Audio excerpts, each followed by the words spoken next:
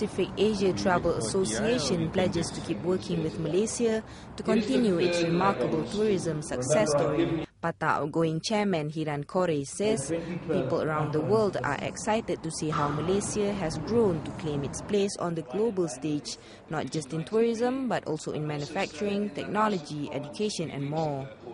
Meanwhile, Tourism Minister Datuk Sri Dr. Ng Yen Yen says the conference theme this year, Building the Business Beyond Profits, is very consistent with the ministry's philosophy.